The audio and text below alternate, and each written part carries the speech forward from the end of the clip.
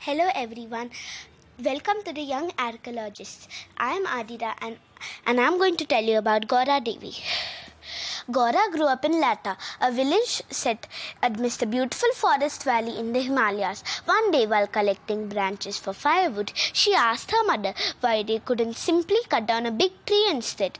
Explaining that trees are like family, Gaura's mother said that trees hold the water from the rains and melting snow. If anyone ever cuts down our brothers and sisters, our village will be washed away, said her mother gently. From that day on, Gaura vowed to protect the trees that gave life to her village. In a few years, Gaura moved to another village, Reni, which was also surrounded by a forest.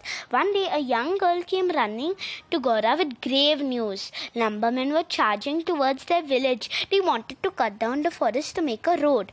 Gaura had to do something. All the village men had already left for work. So Gaura gathered a group of women and girls. Together they marched to the forest and demanded that the lumbermen stop cutting the trees. The lumbermen refused. That's when Gaura knew that there was only one thing left to do. She threw her arms around a tree and decided to stick to it. If you want to cut the trees down, you will have to hit us with your axes first, said Gaura. All through the cold night, Gaura and her friends hugged the trees, protecting them. Next morning, the defeated lumbermen left the village. Gaura had kept her childhood promise and saved her beloved trees.